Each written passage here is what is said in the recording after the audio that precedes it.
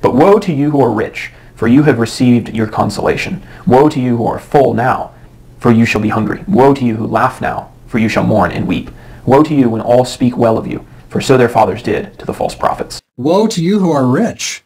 You know, you've already received your stuff. And some people, the only thing they're going to have is they're going to have the things they have now while they're rich. So, you know, maybe they have blueberries. They're going to eat a delicious meal with some blueberries in the mix. Maybe that's all they'll ever have. Maybe I don't have blueberries. I filmed this video before I go eat some Thai food with some people from church, which I'm looking forward to. I used to not like Thai food, but I'm slowly finding some things that I enjoy there. What's your favorite food?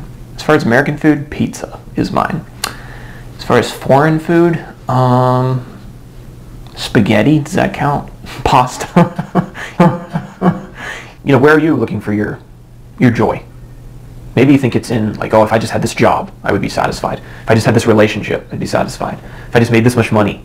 Or maybe if I was able to travel the world. Or whatever. What is it for you?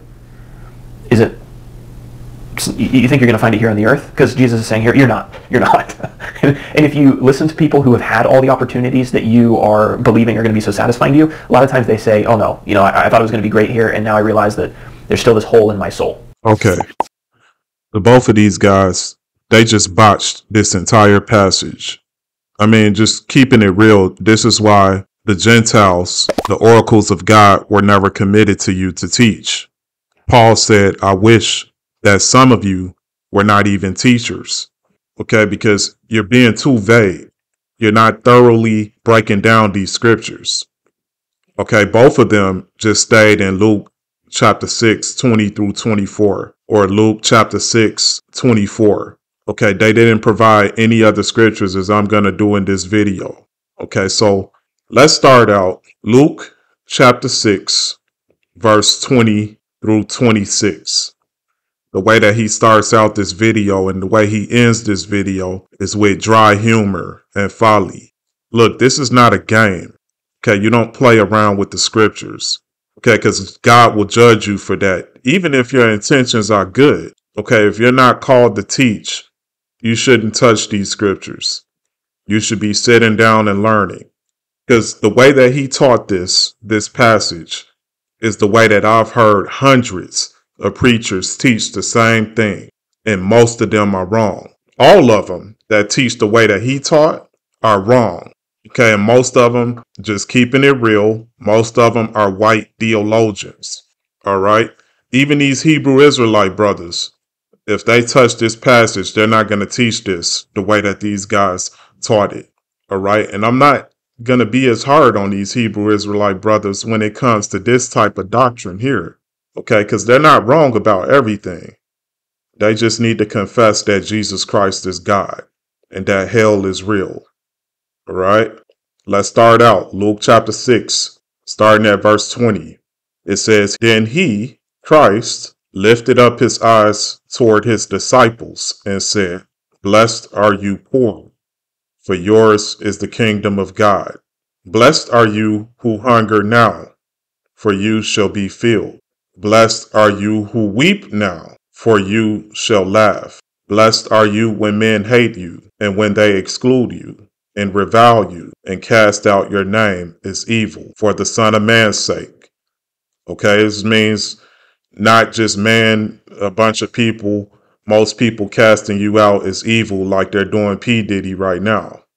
Okay, you got a lot of these celebrities and some of these second-class celebrities talking about all my haters, and no, that's not what this talking about. It has to be for the Son of Man's sake, for Christ's sake. Then you are blessed. Verse 23, Rejoice in that day and leap for joy. Talking about the day the Son of Man returns. Okay, here is the patience of the saints, as the scripture state. For indeed your reward is great in heaven. Store up your treasures in heaven, where thieves don't break in and steal, where moth and rust don't destroy. Okay? For in like manner their fathers did to the prophets. Verse 24. But woe to you who are rich, for you have received your consolation. All right, now let's break this down. When we're talking about rich, there's a difference between being rich and being affluent, living the lifestyle, being privileged, and just some man who's been poor all of his life. His mother passed away and he just came into an inheritance. Okay. If that man claims Christ, let me add that. I don't think God holds that type of rich against that man, or a man who's earned an honest living and those riches are not his God. Okay, but and this is what this guy said, pretty much the same, but he didn't break it down. If you just leave it like that, bare like that, you're being vague. Okay, what does it mean to make riches your God? Okay, because you got to go to these other passages to get a more thorough understanding of what that means. Okay, James chapter 5, I'm not going to read the entire passage, but James chapter 5, verse 1 through 6, you can read on your own time. That pretty much explains in a nutshell that there were rich oppressors who passed down their wealth. The laborers who mowed their fields, they kept it back by fraud. All right. And these rich oppressors, the scriptures say in James 1 through 6, that passage, that their riches are corrupted. All right. So bookmark that and let's go to the book of Habakkuk chapter 2, verse 12. It says, woe to him who builds a town with bloodshed, who establishes a city by iniquity. Now we're getting some level of understanding of what he means by woe to you who are rich. Otherwise, you're just applying that passage to every man who's ever been rich. Okay. And every man who's ever laughed and every man who's ever been filled with joy. Okay. As we go further into Luke 6:25 and 26, which I'll read later. Okay. That's being vague. Here is talking about a particular people who built a town with bloodshed and established a city by iniquity. Now, keep it in mind, in Deuteronomy 5:9, the scripture says, the Lord visits the iniquity of the father onto the children, up to the third and fourth generation. All right. So this is for those of you who say, why should I have to pay for the sins of my forefathers? No, just go and read Deuteronomy 5:9, right? Read Habakkuk 2:12. Okay, the city was established by iniquity. Okay, it was built off of bloodshed. Go back and read the story of Cain. Okay, Cain had to pay the penalty for killing Abel. Okay, read the scriptures that say you live by the sword, you will die by the sword.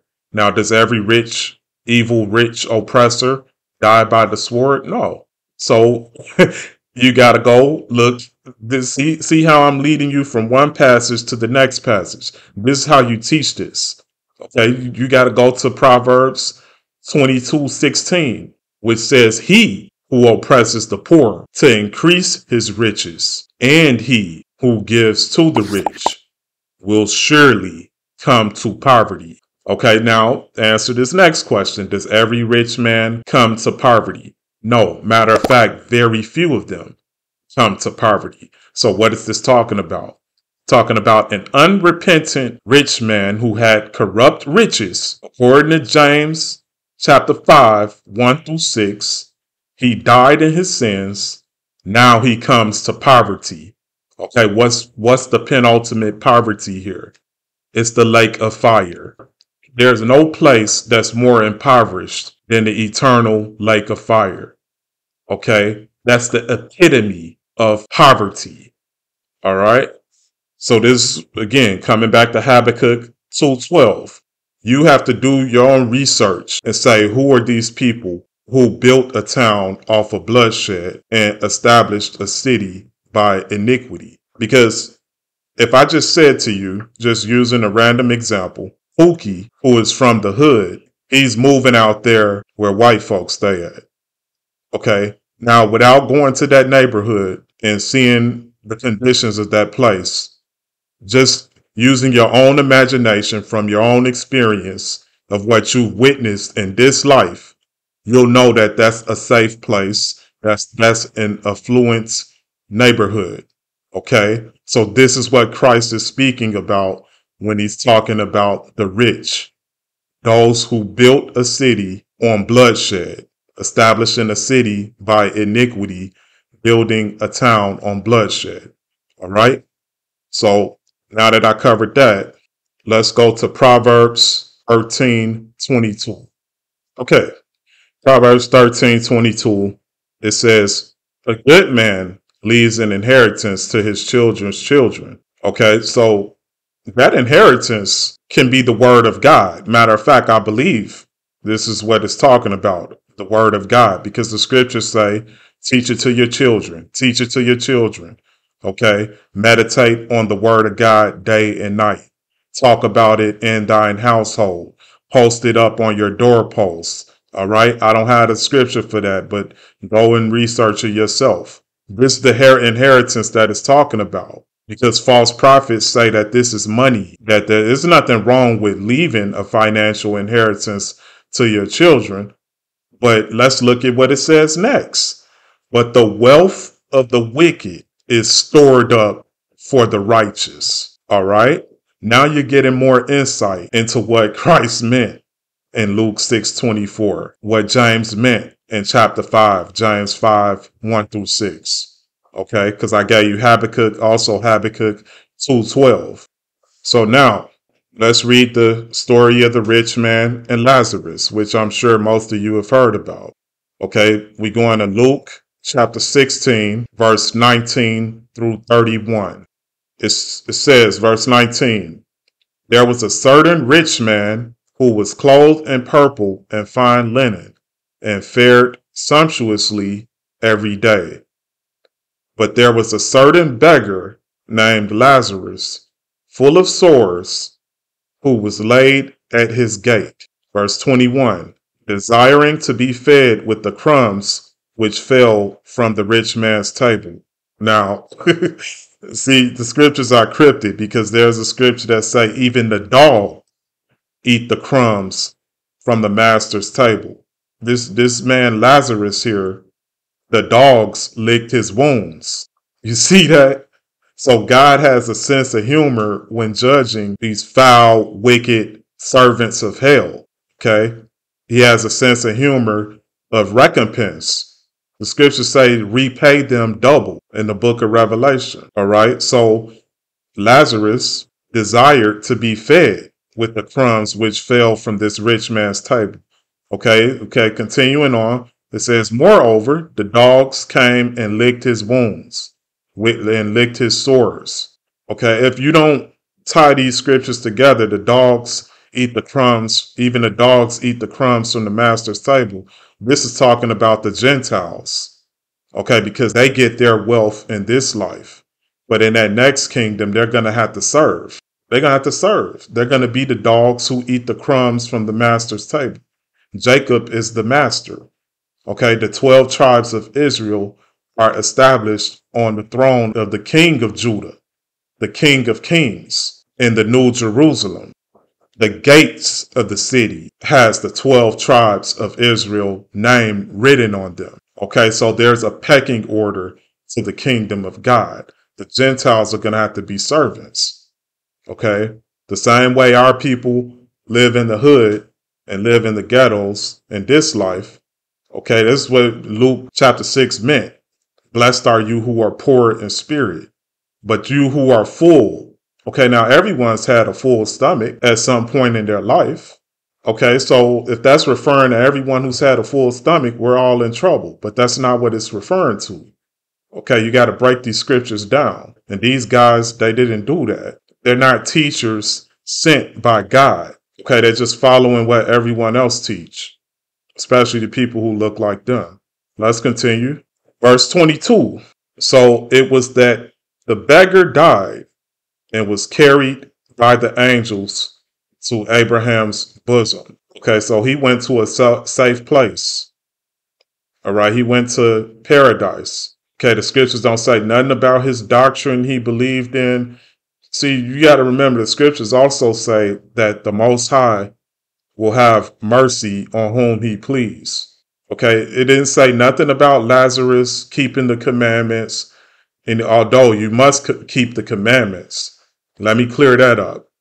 I'm not saying that you sit here consciously and say just because you're broke and okay, so therefore the kingdom of God belongs to you. No, because Christ said in one passage, do not think that because these sinners are worse than you, that, but unless you repent, you shall all likewise perish. Okay, so there's a lot of black folks who are poor, they broke, okay, but they bound by the devices of the enemy.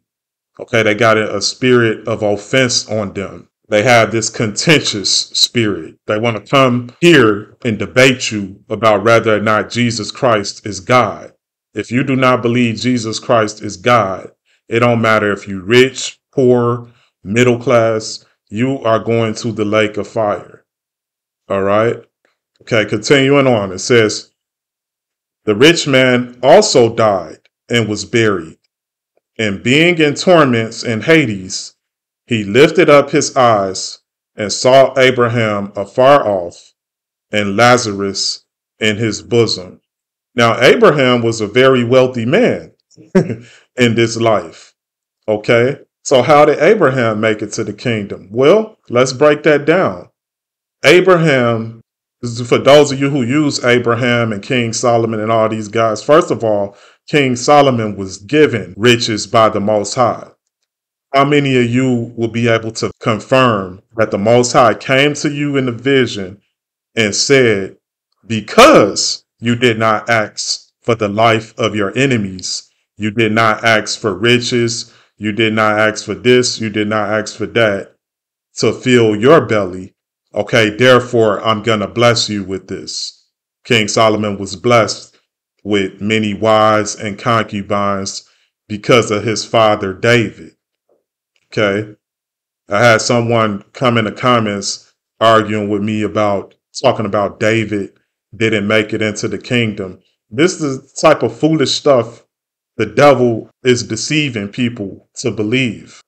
Okay. The whole world lieth in the hand of the enemy, of Satan. But going back to Abraham, God tested Abraham. We know that he tested him with his son Isaac. Okay, and it's not like there's no way that Abraham could outsmart God and con God into saying, oh, I'm going to go offer my son, knowing that God was going to tell him, no, stop, send the angel to stop him from sacrificing Isaac. Okay, there's no way that Abraham can outsmart God. So he didn't have access to that information beforehand. He was going to go sacrifice his son, show the Most High that he's more important to him than even his offspring. Okay, so how much more the riches? The riches were not important to Abraham. Okay, if I'll add to that, if you read in the Apocrypha, in the book of Jasher, Satan deceived Abraham's wife and he murdered her through deception.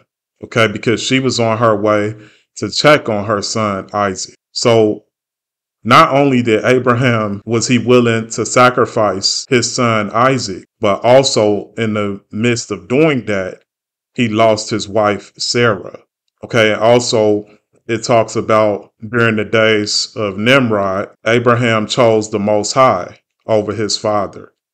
He confronted his father about his idols. And his father sacrificed him to the government of Nimrod. And they burned Abraham alive. But the Most High came to his rescue. Okay? And the fire didn't consume Abraham. But these false prophets will never talk to you about that because they just want your money. So continuing on, says the rich man also died and was buried, and being in torments, verse 23, and being in torments in Hades, he lifted up his eyes and saw Abraham afar off and Lazarus in his bosom. Verse 24. Then he cried and said, Father Abraham, have mercy on me and send Lazarus that he may dip the tip of his finger in water and cool my tongue. So why was he asking for water? He was asking for water because he saw Lazarus drinking from the river of life. Lazarus was there to torment him. See, you got to break these things down. What is Abraham and Lazarus doing showing he already know the rich man is in hell. Why are they showing up there? See, when the scriptures say, vengeance is mine, says the Lord, you got to remember the scriptures say, but we shall be like him and see him as he is. So us being the saints of God, if you're blessed to make it into his kingdom, you're going to get vengeance on your oppressors in the next life. But you got to forgive in this life because he's forgiven you and spared you the vengeance that he would execute on you. Okay, but in this particular passage right here, Lazarus is there to torment the rich man. He was laughing at him, mocking him, drinking water in front of him, knowing that this man is dying of thirst, perpetual death of thirst for all eternity. So continuing on, he says, for I am tormented in this flame. But Abraham said, son, remember that in your lifetime you received your good things, and likewise Lazarus evil things. So he's breaking down why the rich man is tormented. He's being repaid double. Well, really more than double because, hell is eternity. Okay, there's no coming out of hell. Lazarus only had to spend X amount of years on earth being tormented by him. But that just goes to show you how the Most High operates. Okay, your 50 years on earth, 70 years of earth for sin on this life, does the crime meet the punishment? Measure up with the crime? That's not how God operates. Okay, because we're eternal beings. So says verse 25, but Abraham said, son, remember that in your lifetime you received good things, and likewise Lazarus evil things. But now he is comforted, and you are tormented. Verse 26, and besides all this, between us and you, there is a great gulf fixed. Okay? Now, be mindful that the scriptures say that those who go to the eternal lake of fire are tormented before the Most High and his holy angels. All right? So I believe the saints, although they are in the kingdom of God, they're able to see through this gulf that's fixed. Or maybe the gulf was broken, that seal was broken, because the scriptures say that hell hath enlarged herself. Okay? A part of the torment is those somehow the Most High is going to break that veil, or the veil was already broken at this point when Lazarus was in hell, where those who are in torment are able to see those who are in everlasting peace for all eternity. Y'all don't know God. Those who teach like these guys and just be vague with the gospel, just playing around, cracking all of these corny jokes and all this dry humor, not being serious with the word of God, you don't know God. So continuing on, it says, so that those who want to pass from here to you cannot, nor can those from there pass to us. Verse 27, then he said, I beg you, therefore, Father, that you would send him to my father's house. Then he just goes on to say how he can return back to his family. No, once you go into the lake of fire, that's it. Okay, now I do believe there are those who have visions. God take them in a vision, because he did say that in these last days, he'll pour out his spirit on all flesh. Okay, so I do believe that God gives the Jews and the Gentiles visions of hell, because the scriptures say he gives us visions to keep our soul back from the pit. So a lot of people who are uploading videos talking about they went to hell, I believe them, most of them. Okay, but there's a difference between a vision and actually being there for all eternity. Okay, but I don't have too much time to get into that. Let's go to the story of the rich young ruler, Matthew chapter 19, verse 16 through 22. Okay, so verse 16, it says, now behold, one came and said to him, good teacher, what good thing shall I do that I may have eternal life? So he said to him, why do you call me good? No one is good but one, that is God. See, now, some people take this as Jesus Christ is not God. No, the scriptures say he humbled himself through obedience, through the things that he sacrificed. Okay, what did he sacrifice? He sacrificed his glory, okay, his godly attributes, the things that made him God, so that he can sacrifice himself for us. The scriptures say that Christ became accursed for our sake. The church was purchased with the blood of Christ. That does not mean that he is not God. Okay, knowing that he became accursed, that's why he said, there is not one that is good but God, God the Father. All right, but that does not mean Jesus Christ is not God. He was separated from himself to become accursed for our sake. All right, continuing, says, but if you want to enter into life, keep the commandments. Verse 18, he said to him, which ones? Jesus said, you shall not murder, you shall not commit adultery, you shall not steal, you shall not bear false witness, honor your mother and your father, and you shall love your neighbor as yourself. Verse 20, the young man said to him, all these things I have kept from my youth. What do I still lack? Now, going back to verse 19, the end of verse 19, love your neighbor as yourself. Christ said that intentionally, understanding that if the rich young ruler, mindful, the rich young ruler, he was young, rich with power. Okay, mindful that if he were truly to love his neighbor as himself, then he's going to do what Christ is going to ask him forthcoming. Okay, so verse 20, the young man said to him, all these things I have kept from my youth. What do I still lack? Jesus said to him, if you want to be perfect, go sell what you have and give to the poor, and you will have treasure in heaven. And come and follow me. There go your love your neighbor as yourself. Okay, there go your Habakkuk chapter 2, verse 12. Okay, there go your Luke chapter 6, verse 24.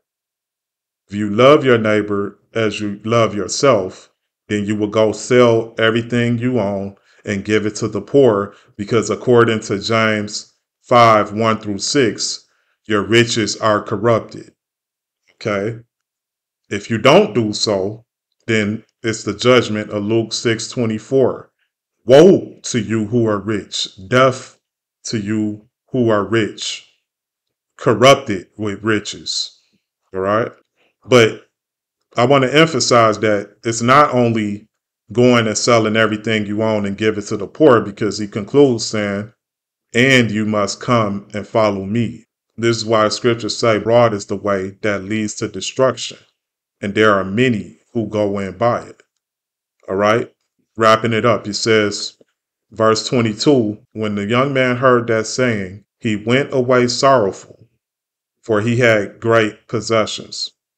Let's go back to Luke chapter 6, verse 25 and 26. Then we'll be done for this teaching. So Christ says, verse 25, woe to you who are full, for you shall hunger. Woe to you who laugh now. Everyone has laughed at some point. Okay. This does not mean literally.